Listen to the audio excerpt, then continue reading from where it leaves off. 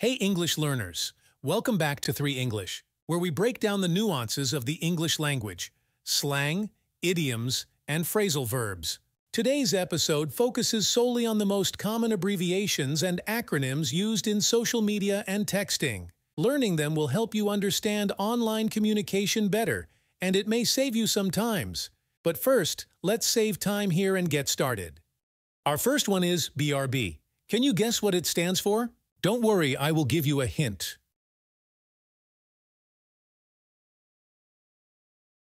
Yep, it means be right back, indicating a temporary absence, usually from an online conversation. Let's see a quick example in context.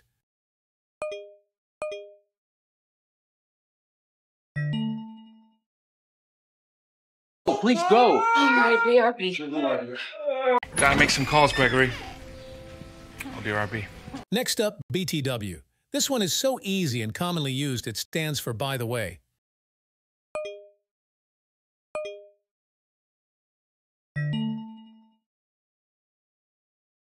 Oh, BTW, I went by the post office today. I picked you up some stamps. Moving on, SMH. This one stands for shaking my head, which means to express disbelief, disappointment, or disapproval. For example,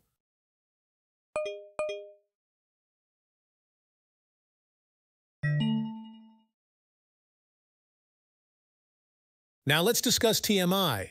It is time for you to figure out what it stands for. But first, let's see an example.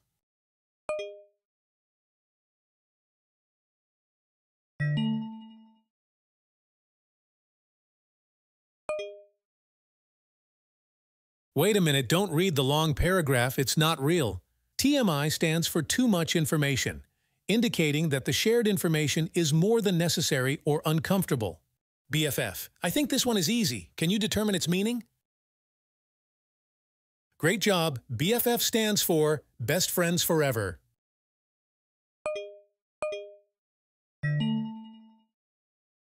I'm sorry, but we're gonna have to investigate your new BFF.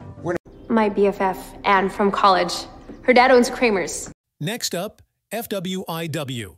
It stands for what it's worth, and is used to share something you think might be helpful or important. This expression is similar to the slang expression IMHO, in my humble opinion. We have seen this one in a previous episode. If you haven't watched it yet, you can find it in the description. Time to see some examples.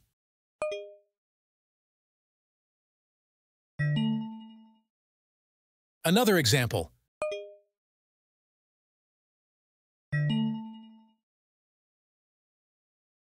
ROFL. This one is funny. See the GIF and guess the meaning. That is right. ROFL stands for rolling on the floor, laughing.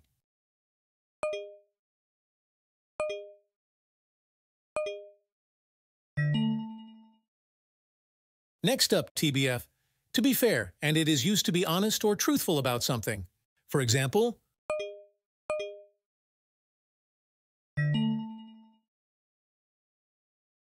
ICYMI. This one is long, isn't it? Don't worry, I won't let you guess. ICMYI stands for, in case you missed it, and it means sharing information that might not have been noticed or received attention. For example,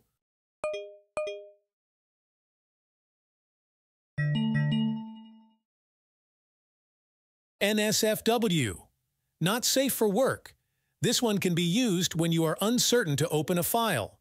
Include images, videos, text messages, or even websites in an office work, because it may contain sexual content, nudity, violence, or anything else that could be disrespectful in a work environment.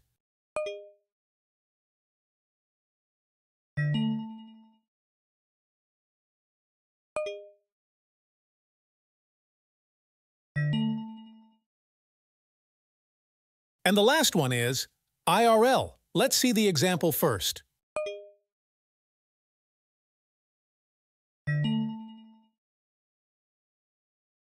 Did you get the meaning? IRL stands for in real life. I can't believe you're all together. IRL. Could I get a quick selfie? What's IRL? I'm pretty sure that you could all answer the question. All right, folks, that wraps up today's episode. Remember, learning abbreviations will help you understand native speakers better, and it may also help you type faster. However, be careful not to use them excessively, especially in formal contexts such as business emails. If you enjoyed the episode, don't forget to subscribe and like it. See you next time.